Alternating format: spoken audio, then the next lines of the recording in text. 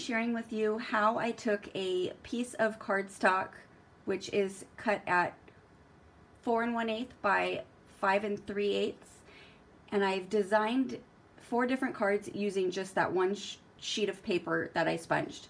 So I'm using the new stamps from the My Favorite Things, the newest release. So I'm just going to walk you through each of the cards that I made and how I created it using that one piece of paper. Okay, so the first thing that we're going to do with after we sponge our piece of sponged cardstock is cut it diagonal. So you're going to have the card front, so we'll pretend this is it, and you're just going to cut it from end to end. So you have 2 separate pieces here.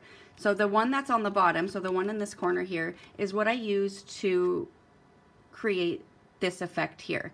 So each of the little strips that we've made, where it points out, where it has that little point, you're just going to take each one of those, fold it a little bit over, so that way you can create that flag-like banner. So you're just going to kind of give it a little bend. Let me get my scissors so I could show you. So you're just going to make a tiny little crease, but I'm not pushing it all the way down. And then I'm just going to go out, so that way you have all of these little flag-like banners. You want to save all of those little extras because we are going to use them later for another card. So I'm just going to set this right back over there. So you're going to do that for all of these here, and then line up the edge, flip it over. And you could trim some off if it's going over too far or not far enough, so that way you can have all the longer strip going down here. Now as you notice, it gets a little bit more narrow. So on my image you can see it's not going all the way across. So that's why I took the Polaroid and I put it all the way up to the edge of these 2 down here. So that way it still has that same effect, but you can't really see that it doesn't continue. So I did that going all the way up. If you want to have a little bit more, like you could see here that these 3 pieces are really the same. Actually these 3, right? This one, and this one. So it's just a little bit of yellow. So you can take one out. So that way you have more of the different color scheme going down. But for the most part, this is how I did my first card. But like I said, you want to keep all those little triangles, and we're going to be using those for a different card. So this stamp set that I'm using here is called Picture Perfect. It's from the new My Favorite Things release, and it comes with all these cute little selfies of these little critters and adorable, adorable sayings. I've used "Our friendship is picture perfect." And then on a separate piece of paper, white cardstock, I cut out my Polaroid so that way I can put it onto my card in front of my image. And each layer is on some foam tape or pop dots, including the frame going around the image. So it gives it a little bit more height and dimension. So let me show you my next card. So here's my second card that I used, also using the Picture Perfect stamp set, this cute little monkey. And I've used the sentiment, you help me make my best selfie, which is super cute. So these 2 strips here are going to be these 2 strips. So after you cut this diagonal piece off of here, then you're going to take your paper cutter and you're going to put it in at an angle, and you're going to trim off 1 and then 2. So you just have this triangle piece left over. And then you're going to trim off the little triangles for us to make so it's just that long rectangle, and you're going to save these for another card. And then all I did was create the little flag banners on the bottom of these and put them on foam tape onto my card base. I stamped my image in Memento Desert Sand ink, so I get that no line effect just like I did with my previous card. And then I took some jewels from Pretty Pink Posh in, also using that rainbow pattern going all the way down my little strips, so it gives it a little bit of bling. So let me show you my next card. So here's my next card. I've used this stamp set called Piggy Pebbles, also from the new My Favorite Things release. Super, super cute. And again, stamped it in the Memento Desert Sand ink and colored it with my Copics. And again with the Pretty Pink Posh jewels up here, also going in a rainbow pattern.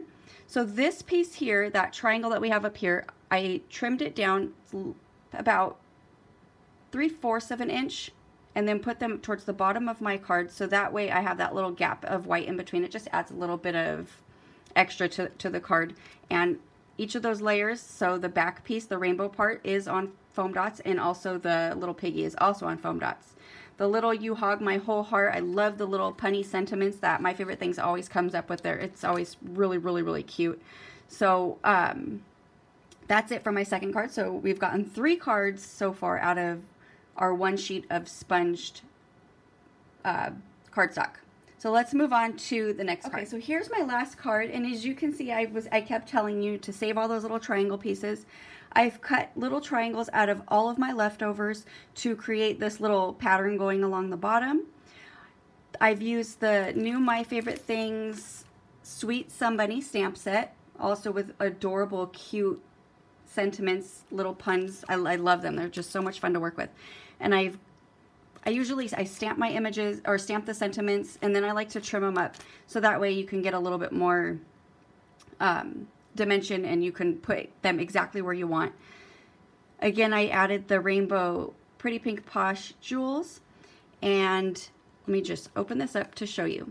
So I absolutely love this new stamp set called Scene Builder. And it has all of those really, really fun trees. I can't wait to do a Copic tutorial using this set, because there's so much potential here. So I've stamped this large stamp going along my paper, and it has the little tree and the little bush in the background. And then I stamped these 2 larger trees to add it, and I also added them onto foam dots, so it gives it a little bit of dimension. And then I colored, like I said, with my Copic markers. I stamped again in the No Line ink, in the Desert Sand Memento ink. And please look down below. I'm going to list all the Copics that I used for all of my cards here.